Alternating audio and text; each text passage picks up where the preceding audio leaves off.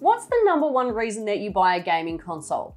Is it because it looks cool? Is it because some YouTuber told you to do it? Is it because you want to keep up with the Kardashians? No, it's none of those reasons. The only reason you buy a video game console is to play video games. And the only reason you should be buying one over the other is for its exclusive games. Screw this whole console wars thing. Why not gaming wars?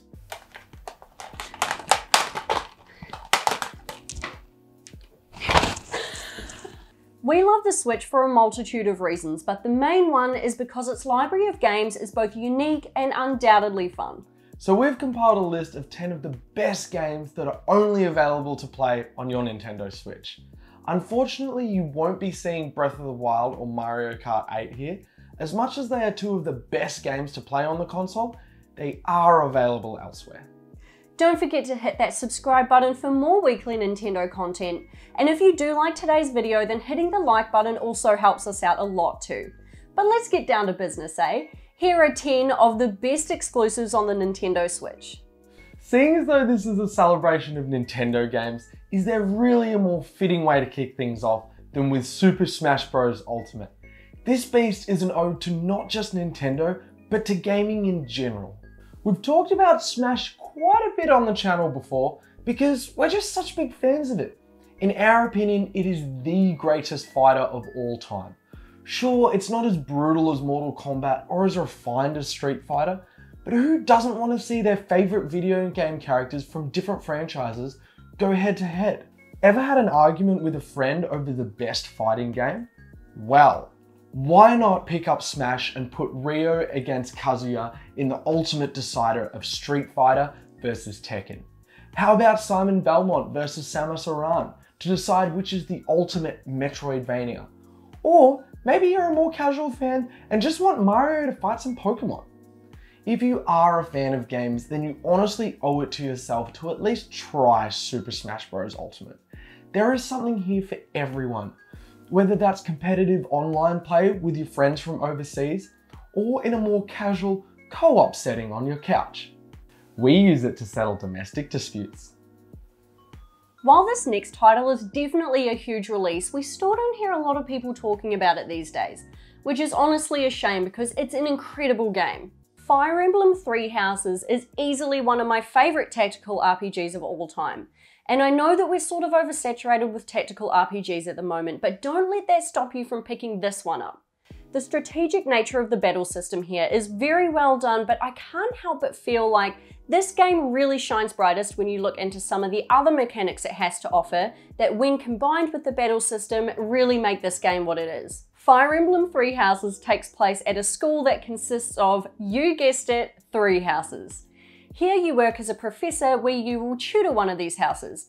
Each house has its own storyline, so the decision of whether you want to lead the Golden Deer, the Black Eagle, or Blue Lion houses completely changes the course of your adventure. So technically you have to play 3 houses 3 times to unlock all of the storylines, and even more to unlock all of the endings. Throughout the game you have the ability to make choices which change the turn of events. This game has literally hundreds of hours of content, and it gives you full control to create your own unique adventure. You also have full control over your class, who you can mold into whoever you want them to be. You're able to decide what classes they take, which in turn hones a certain skill based on their strengths and weaknesses. Or not, it's up to you, but each student does have their own unique talents, so taking advantage of these is recommended. Especially since they will be taking their skills onto the battlefield, so it's only their life on the line. You can even take your students out on little dates to try and impress them to make them like you. These simulation mechanics really make you feel like you know all of your students, and the amount of control you feel like you have over the story really makes Fire Emblem Three Houses one of the best exclusives on Switch. Teachers are not allowed to date their students too. Yeah, it is weird. It's not right. It's illegal, actually. Shin Megami Tensei 5 is a relatively recent addition to the Switch library. We ummed and ahed for a while about whether to include this one on the list, but ultimately it was Laura who convinced me to do so. He literally told me that it was one of his favourite games of all time, and I just feel like you can't get a better recommendation than that. I'm just aware that it's not necessarily for everyone. But as Laura put it, screw it. This is our list. And if we can include a few less obvious games here and potentially introduce somebody to something new, then we've ultimately done our jobs. Shin Megami Tensei is the central series in the Megami Tensei franchise, of which the Persona games are also a part of. But don't worry too much about all that, because SMT5 is practically a standalone title with its own independent story. This was my first introduction to the series, and it seems like just as good a place to start as any. I am a sucker for RPGs, and I do love me some turn-based combat, and this game scratches both of those itches wonderfully. It plays a little like Pokemon in a way, where you catch a bunch of monsters to fight for you, and the obvious combat similarities. However, SMT5 covers some very heavy themes, and is likely the most adult game here.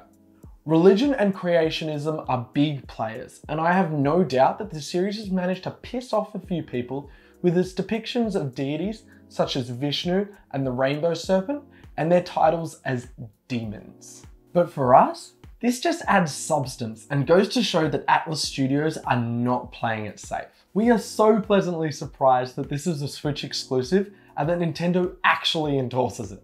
Many have claimed that this title is too hard, and don't get me wrong, it's definitely not easy, but it does warn you at the start to put it on a lower difficulty if this is your first time with the franchise. However, I didn't listen to this warning and went with standard difficulty. And as long as you're willing to put in the time and do all of the side quests, you should be fine. It's so fun, I honestly couldn't imagine not wanting to do the side quests.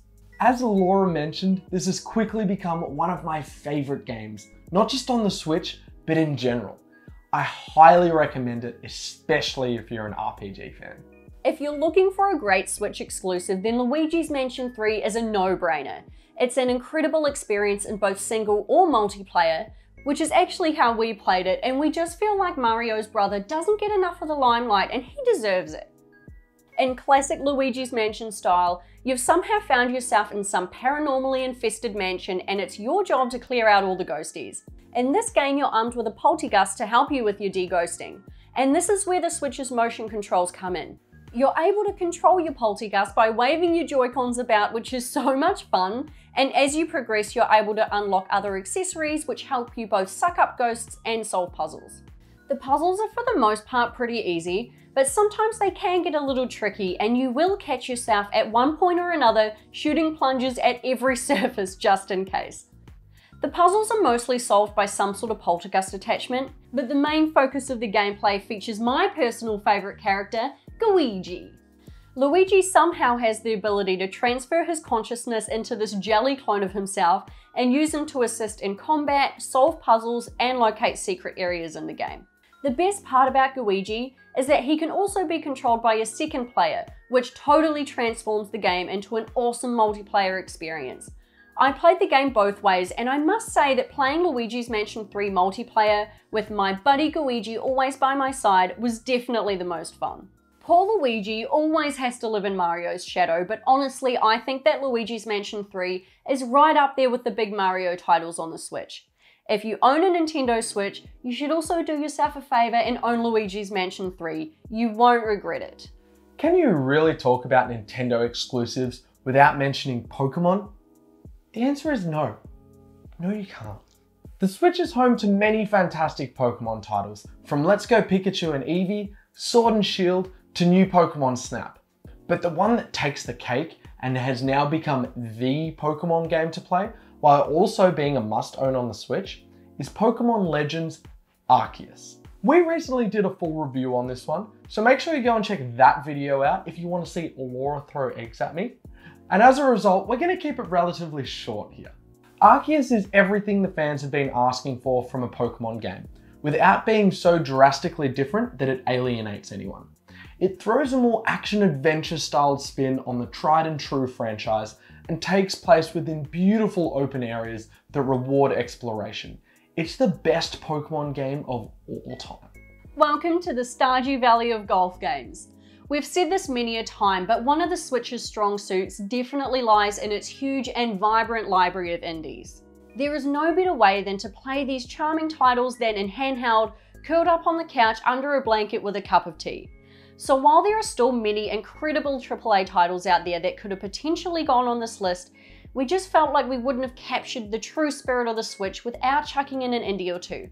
And Golf Story, while it might not look like much, is a deceptively captivating title.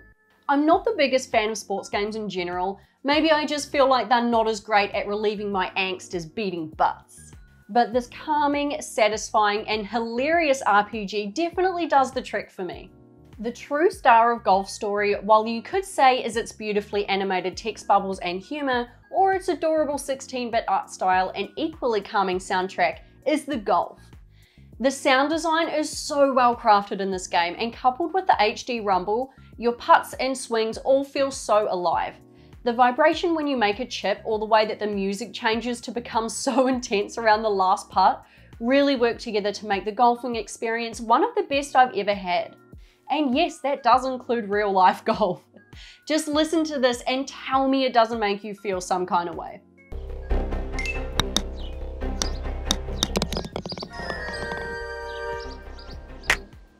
The mechanics are also spot on. You're able to have a surprising amount of control in your swing, and it's definitely not as easy as hitting 2 buttons at the right time.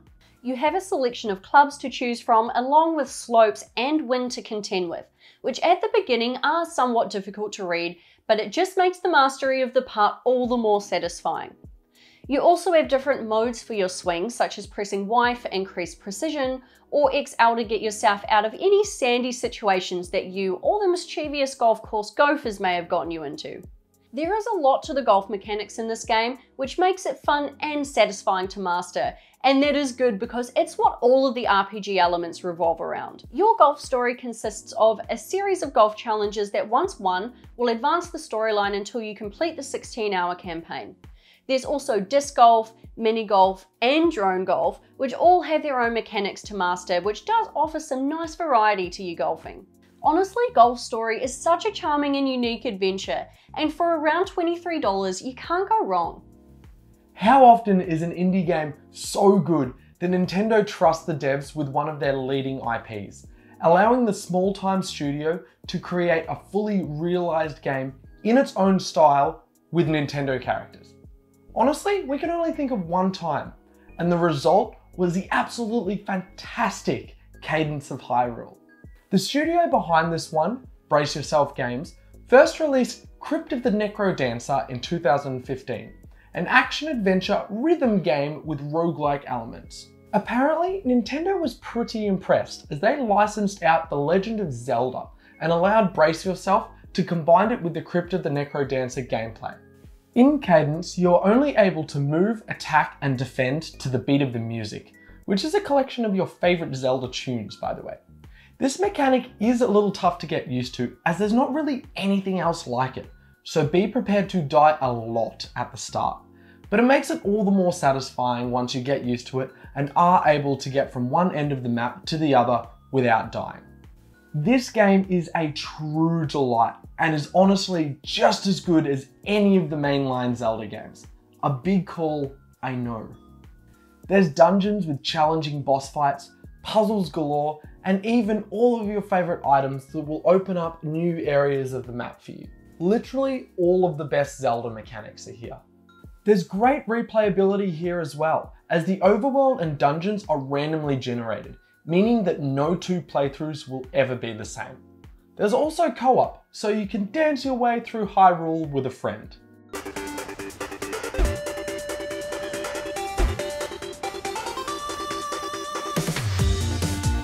The Switch is an indie machine, and Cadence of Hyrule is among the best it has to offer. It felt like we were waiting an eternity for a new Metroid game, and Metroid Dread did not disappoint. This is by far the best installation in the gaming franchise that named an entire freaking genre, and that is saying something. This game sat in development for 15 years waiting for the technology of Nintendo systems to advance to the point where this idea could be made into reality. And thankfully for us, 2021 was that year. Like any Metroid game, you're gonna be in for a pretty brutal time, but isn't that part of the Metroid experience? It just wouldn't be the same if it didn't pose any sort of challenge. But honestly, if I can do it, so can you. The game is hard and the boss battles can get a little crazy, but it's not unplayable by any means. Practice makes perfect, and luckily for her, Samus has more lives than a cat. The Emmys are really where the challenge lies for me. These things are indestructible and, to put it bluntly, nightmare fuel. Your best bet is to never bump into one, and if you do, just run. Even when you are armed with the weapons needed to defeat them, actually doing so is still freakishly hard. But that's part of the beauty of Metroid for me anyway. The satisfaction of taking down just one of these Emmys fuels you to keep going and take them all down, even if the sound that they make haunts me in my dreams. Metroid Dread is definitely worth the challenge it presents, but we do get that not everybody's into self-masochism, and that's okay. I do know people through my Instagram that didn't pick it up because they knew that it was hard and they just weren't into it. And Nintendo heard your cries, and they've recently released a rookie mode, making Dread far more accessible to a wider audience, which is really cool. They also released a one-hit kill mode for the hardcore masochists out there. With the release of these new modes, now is the best time to pick up Metroid Dread. The controls are flawless, the graphics and colours are breathtaking, and the gameplay is super satisfying. If you were a little anxious to pick it up because you thought it might be too hard or you didn't know if you would like it, I definitely recommend giving it another chance. Ah, Mario Odyssey, you beautiful, beautiful game. You thought we were going to neglect the Red Plumber, didn't you? Or, well, maybe you didn't. He is synonymous with Nintendo after all. The Mario platformers are always classics, and you should most definitely own whatever one is available on whatever Nintendo console you have. For this generation, we got Super Mario Odyssey, which launched pretty early in the Switch's life cycle, and to this day is still one of the best games on the system and a must-buy. 3D platformers are probably my favorite genre of games, and despite the nostalgia I feel for a lot of them, Super Mario Odyssey is definitely one of the best there is. Mario teams up with Cappy from the Cap Kingdom in order to rescue Princess Peach from Bowser once again, who this time is trying to forcibly marry her. Honestly man, that guy is messed up in the head. Maybe Mario should take on some more plumbing jobs and invest in some security. Together you'll take the airship, the Odyssey, and head to a large array of kingdoms where Bowser is greedily collecting wedding supplies. You'll have to collect power moons to fuel the Odyssey in order to continue chasing Bowser through the world. All of the kingdoms, which act as levels, are vastly different from one another and are extremely inventive, with new enemies, obstacles, and inhabitants in each. The open design of these levels, as well as the ridiculous amount of power moons to collect, means that you are constantly on a journey of discovery, with new secrets behind every corner. Super Mario Odyssey really brought the ideas from Mario 64 into the modern age, and was an instant classic. There's fun to be had here by all ages and all skill levels.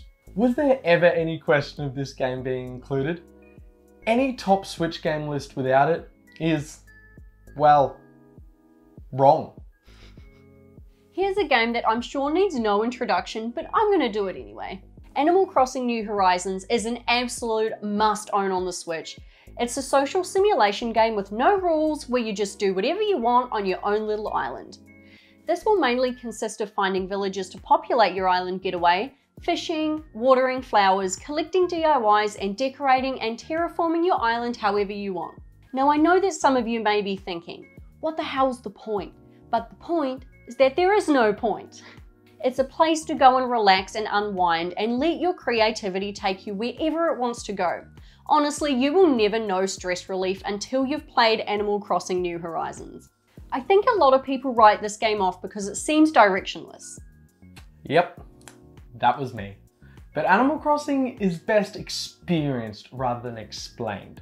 I watched Laura play this one for about 2 days before I was like, yep, I need this game. And trust me when I say that you need this game too. New Horizons is also the best place to start. Nintendo sees the vast community that this title has inspired, and they are really good at producing new updates and content to keep everybody visiting their villages. You're able to dive for sea critters, sail out to islands to collect these little doodads, visit Brewster at his coffee shop, and if you've renovated your island to perfection, there is also the Happy Home Designer DLC where you will have an endless sea of rooms that need decorating. Animal Crossing New Horizons is truly a magical experience that I cannot recommend enough. It is so relaxing and so addictive, and with all of the updates, you can literally play it forever. Trust me, I have an embarrassing amount of hours on this game and I don't regret any of them. I don't think that I'm the only one that thinks that this game truly heals the soul. Therapy now comes at the cheap price of $79.99 and that is much cheaper than usual. Obviously, Nintendo has so many incredible exclusives that we couldn't fit them all in one video. So let us know in the comments below if we missed out any of your favorites and we might try sneak them in a part 2. Don't forget to hit that exclusive subscribe button and give this video a thumbs up if you enjoyed it, or a thumbs down if you didn't. I'm Tom and this is Laura from Some Kind of Gaming. Thank you so much for watching.